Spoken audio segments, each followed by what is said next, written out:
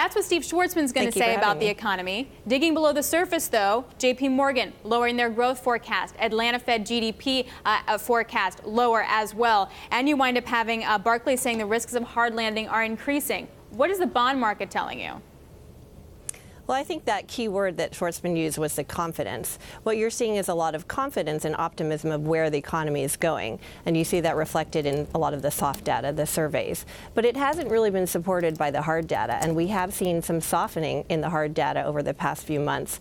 So really, I think what's being priced in is fairly optimistic. And the risk might be to the downside that the data doesn't come in to support that. And I think that's why you see a little bit of retracement in bond market yields and treasuries.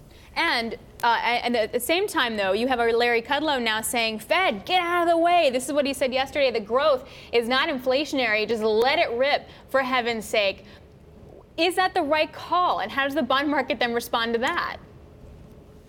Well, I think on our side that we do believe that there's more room for the economy to grow, that there's more slack still in the economy. If you look at prime age workers between the ages of 25 and 54, there's still 1 or 2 million that are still out there that could still be employed. So I suppose that we do side with Kudlow a little bit in the sense that inflation is not going to be a fear. So, Bonnie, reconcile two things for me, if you could. On the one hand, you say that there's some slack in the economy. On the other hand, if you look at what the Fed talks about, so the so-called speed limit in the economy, when we're growing at 2.5 or 2.9% GDP, that's actually exceeding the speed limit. How do you reconcile those two things? And is inflation around the corner?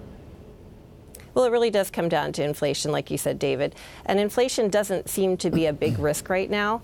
I think that with there still being some room for unemployment rate to go down, that inflation is not imminent. And what we see is there are structural forces in the economy that will limit that inflation.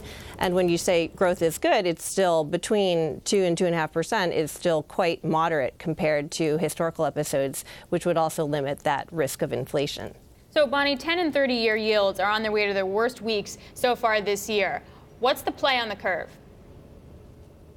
Well, if you look to see how much the curve is flattened, it certainly makes you think, looking at the belly of the curve, that could be a little bit more attractive. And that's something that we have been doing, moving some of our duration more from the long end and into the intermediate part of the curve. And particularly outside of treasuries, that looks quite attractive in the credit space, where the credit curve has flattened a lot as well.